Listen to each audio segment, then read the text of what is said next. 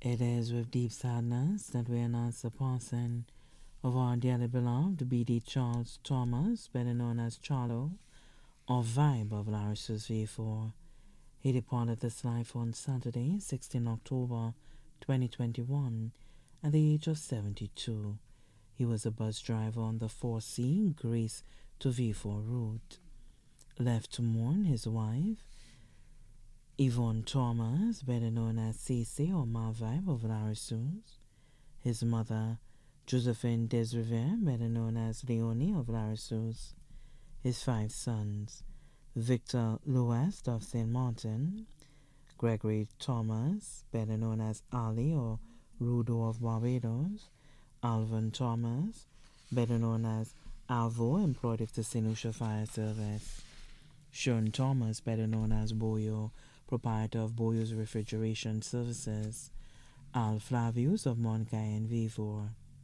His 3 daughters, Makiba Louest of St. Martin, Krista Thomas, better known as Chrissy, proprietor of Chrissy's Street, also employed with Baron Foods Limited, Chanel Thomas, employed with Chemical, 6 grandchildren, both here and abroad. His only sister, Yulia Kistner of Larissa's V4. His 4 nieces, Maricia Kistner and family, Yvette Kistner and family, Dawn Kistner and family, Androy Kistner and family, all of Larissa's V4. His daughters-in-law, Jody Tyler Alexander, employed with Chemical, Natasha Charlemagne Thomas, co-proprietor of Boyo's Refrigeration Services, Sharon Bishop of Barbados. His favorite cousin, Mike Rages, better known as Son of Cedar Heights V4.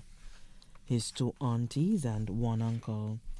His 6 sisters-in-law of Cemetery Road, Deriso and Tiroche Miku. His 4 brothers-in-law of Cemetery Road and Deriso.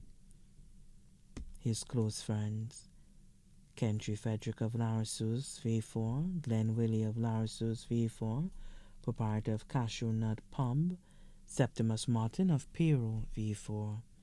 Also left to mourn the Bede Charles family of VJ Kako, the Seeley's family of Moncayo, the bus drivers of 4C route, other relatives and friends both here and abroad.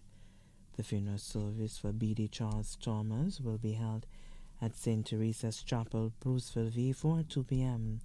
The body will be interred at the Michael O'Brien Private Cemetery at Latony V4.